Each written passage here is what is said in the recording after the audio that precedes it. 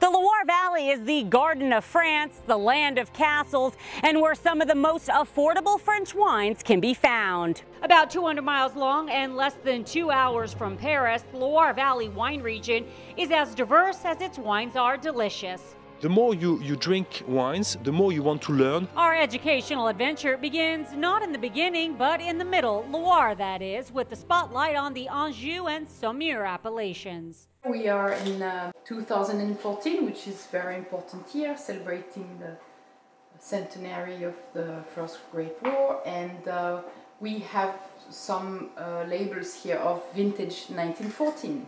And the other day we found one from 1895.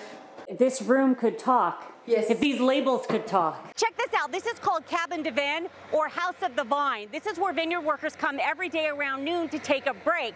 Now, back in the day, they used to have their horses with them. So a cabin de vin like this has 2 rooms. Some of these cabins only have 1 room. So that means men and horse, well, they're getting a little too close for comfort, if you ask me. The grape growing tradition here in the Anjou appellation dates back over 1,000 years. The main grapes here are Chenin Blanc, Cab Franc, and Groslo. Groslo tastes good.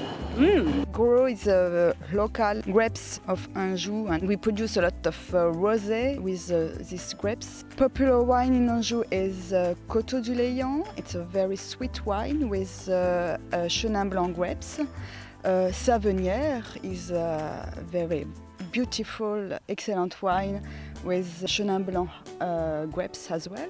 And Anjou appellation with Chenin Blanc. Dry, off-dry, or sweet, the diversity of Chenin Blanc is why it's regularly dubbed the French Riesling. I produce 12 different wine, rosy wine, white wine, red wine, but the specialty for my domain is Coteau du Léon. This is a sweet wine with Chenin Blanc. Chenin Blanc, this is the best grape variety of the Loire Valley. Saving the best for last isn't always a saving grace here in the land of castles. Sweet wine for me is good with this is an aperitif wine. In the United States, I think you drink this wine in dessert wine. For me, it's a problem because this is an aperitif wine, not a dessert wine. Take a closer look at the face behind the place and discover family-run wineries that have been working the land long before the French Revolution. I work with my parents. We are 5 people on the domain. I love my work. We're here in the Loire Valley at a domain that's been keeping it all in the family for 8 generations. I work with my father. My husband is a chef. He has his restaurant in the domain. Is it hard working with your husband, or is it easy? It's easy because I produce wine and he make food. You keep it separate, right? Yes. What's the secret to making a dish like this? It looks beautiful. No secrets. Just using fresh produce. Tomatoes from the garden, and seasonal produce. It's very important. My father, my grandfather work a lot, very hard to have a beautiful, nice domain. Maybe my daughter later. I don't know. Next stop, Saumur, the Loire Valley's premium sparkling wine region. We have a crazy place to make sparkling wines. We are very lucky. We have the vineyard on the top of the cliff here. We have 4 kilometers of cave. This cave at 12 degrees are really perfect to mature some fantastic sparkling wine. So this is why we are quite lucky. You can really find some very great fresh, elegant wine for a nice price, and it's really good to match with food. Here in the area there is a famous fish, le cendre in French. It's a white fish, really good to go with Chenin Blanc.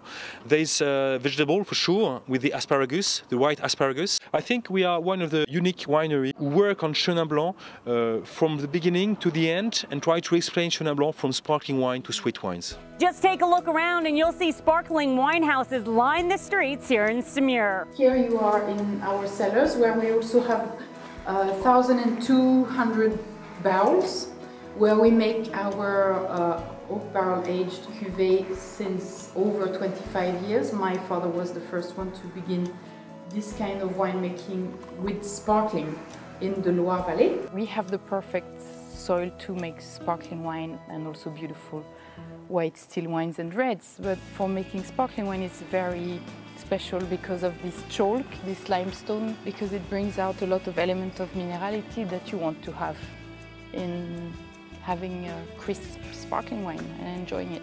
My family Montmousseau, has been making sparkling wine in the Loire Valley since 1886.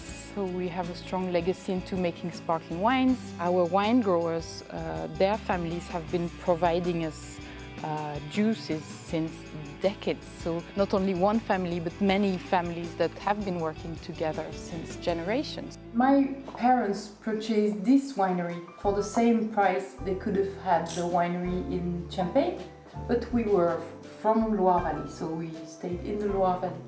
You've been here for a few days and you can probably capture that there's a certain gentleness of living. We call it douceur de vivre.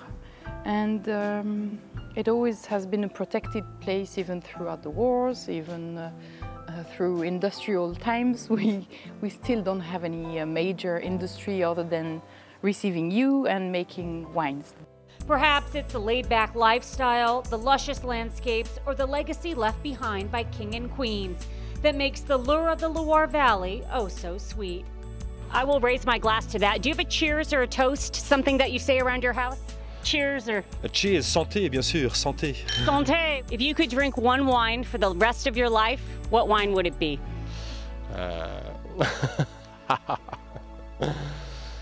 Côte du Lion. For Wino TV, I'm Monique Soltani.